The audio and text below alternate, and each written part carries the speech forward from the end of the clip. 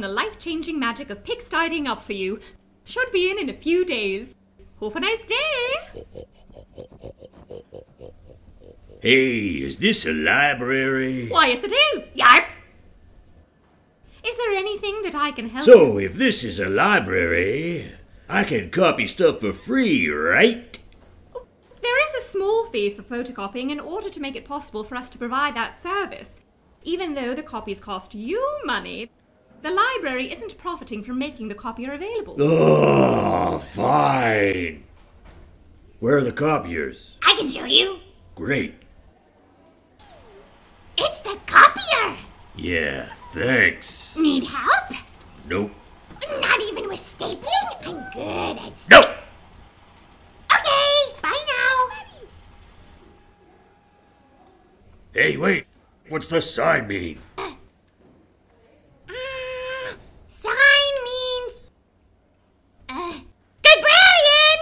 Yes? What's the sign mean again? The sign explains that certain copying may be an infringement of copyright law, and that copying a substantial portion of any material protected by copyright is lawful when the copying counts as fair dealing, or falls under specific exceptions set out by the Copyright Act, or when copying has been authorized by the copyright owner. It also states that a university is not responsible for the self-serve copying done by users. Questions? Nope. Need help? Let us know. Just because I could buy a textbook doesn't mean I have to.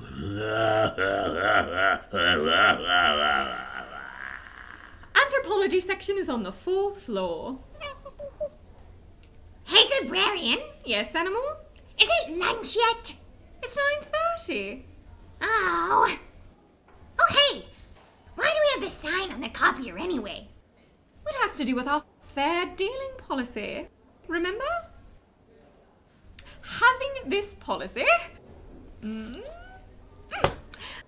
that is fair means that we don't have to prove that every dealing is fair. We warn users that certain copying may be an infringement of copyright law with the sign, and because of that, the university is not responsible for the self-serve copies made by users.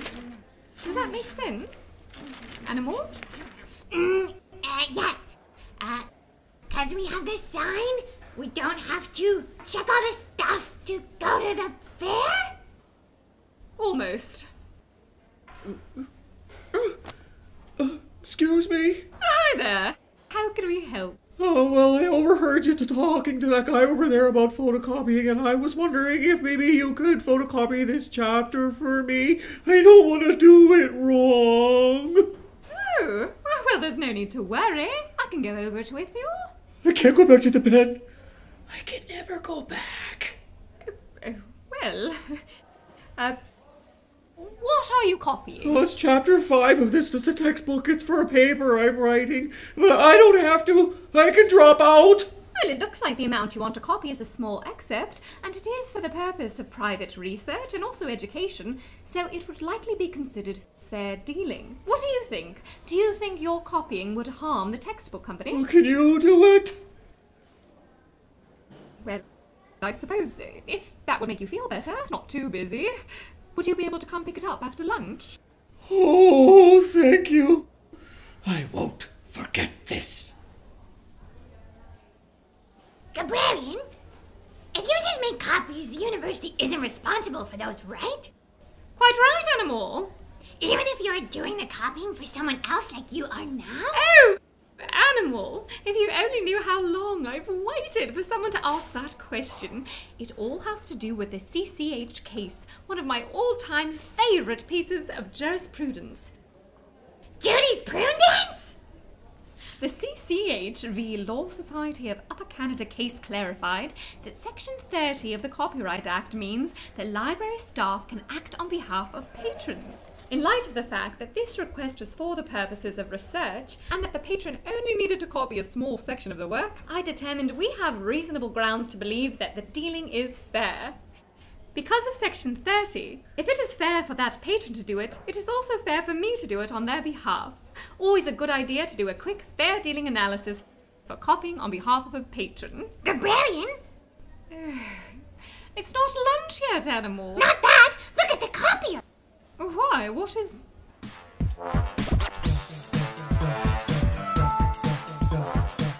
He's been there a long time. Is he photocopying the whole book multiple times? Animal? Yes, Librarian? I think someone might need to learn a lesson. A well-intended and friendly lesson on users' rights that we are not legally required to provide. Let's roll. Wow! Wow! Wow!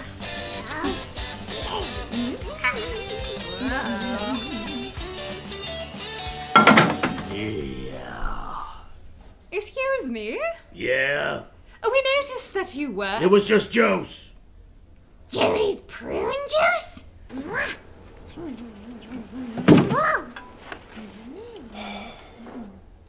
Right. We were noticing that you were copying what appears to be multiple copies of an entire text. Yeah, I'm gonna make copies and sell them. Genius, right? I'm an entrepreneur. Yes, well, because you seem to love photocopying so much, we just thought you might be interested to hear about law related to copying. Fair dealing, along with the other exceptions in the Copyright Act, give users the right to make very limited use of other people's books. For example, the fair dealing provision allows users to make some types of copies for specific purposes like criticism, parody, review, news reporting, satire, research, private study, and education. Oh, great, this is for school. Yes, the purpose for the copying is listed under Section 29 of the Copyright Act, so you cast the first step in determining if a dealing is fair. Well done, you! But because you are copying a large amount of this textbook and doing it for profit, there's a good chance you are infringing on the rights of the copyright holder. Because the nature of the dealing, why you're doing it, and the amount, how much you're doing, likely wouldn't pass the second part of the fair dealing assessment. For example, our own institutional guidelines only support copying up to 10% of a work that is protected by copyright. It's good to consider the rights of the author of the work as well. I would be happy to show you the fair dealing policy we use here at the library if you like. Animal? Animal! Yeah? Did you just eat our fair dealing policy? It's way past lunchtime. Whatever. You guys are cramping my style. I am out of here. I'm just gonna take photos of all the pages at home. Peace, losers! Librarian? It's 9:41! Really? Librarian? Did we have to tell him about users' rights? No, we're not responsible for the self-serve copying because we have this sign. But I just love copyright, Animal. Oh, sorry I ate the policy. It was a little dry, but still so tasty. And now, wow! I think I know the whole policy on account of it's in my brain now. Is it? Ah, Then it's your job to write the new one, Animal. But let's reference the Copyright Act just in case not all the information absorbed. All right, here is the Act. wow! Wait, here's the rest of it. Wow! Don't even think about eating this, Animal. If you thought the fair dealing policy was dry. All right, let's get to writing the new policy. What should we include? We need to include reasonable limitations on the amount that can be copied, which we have determined is often 10% of an entire text. Oh, and mention that expertise and discretion of the librarian is important for atypical requests for copying on behalf of a user. Additionally, we need to ensure that our own dealings with copyright-protected works are for the purposes listed in the Act. Yeah. Oh, and make sure to say that if we are making copies on behalf of a user, that it is unusual, then we should identify their purposes for copying, and it should be a librarian who can review concerning requests. Gosh, Animal, you really did absorb the whole policy. My goodness, with your appetite for knowledge, why, you should be the smartest person on earth. But you have other skills. Excellent job! And look at the time, Animal. That's lunch. Animal?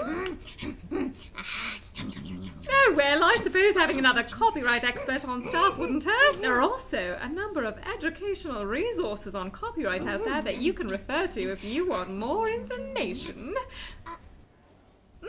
Oh, is that a wink? Yes. Animal? Animal? I've got to clear my throat. Section 64 is a real mouthful, and it's so dry. Oh, Animal. But seriously, stop eating all our books. Have some of Judy's prune juice instead.